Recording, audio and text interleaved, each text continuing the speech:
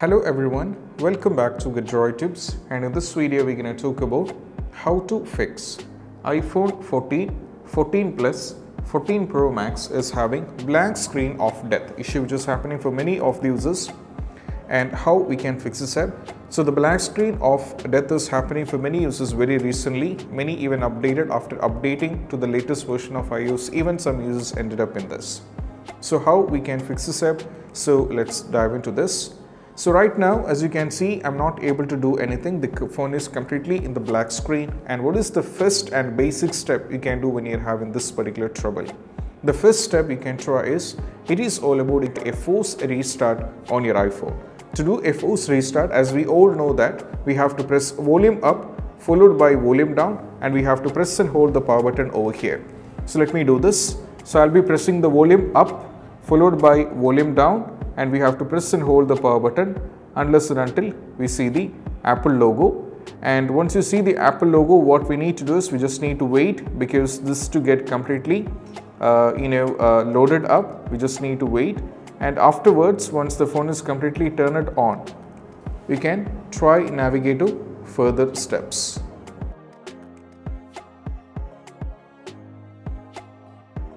So once right now, as you can see, the phone is turned on. So what I need to do is, I just need to demonstrate you the next step. So once the phone is turned on, this is the first step you can try when you're having an issue with the black screen of death.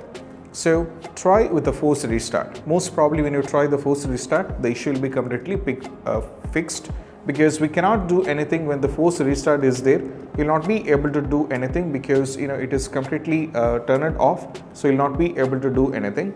So next one, after trying with the forced restart, we can move to the next step. That is all about, we have to remove the screen protector. So right now, as you can see, I've already used the screen protector over here. Sometimes this might be the reason why we are having the issue. So just remove the screen protector you're using. It is very important to have a screen protector when you are trying to use it, but at the same time, sometimes this even goes the issue up. So just remove the screen protector from your iPhone and see whether the issue is solved or not. Next one is all about, we need to update the iOS. In order to update the iOS, you need just to tap over here in the settings. Now from here, we just need to go over here in the general, tap on the general, go for software update, and you should be connected to the internet. So just go over here and make sure that you are on the latest version of software update or not.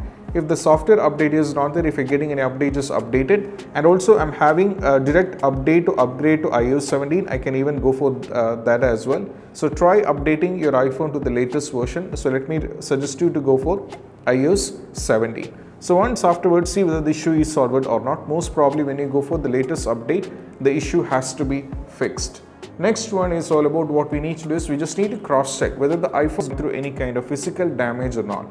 Maybe the phone might be slipped off your hands, or anything might be happened, or the screen might not be working. So that is why you might be having this issue maybe. So you can also try the hardware, like just physically check your iPhone whether it is having any issue or not.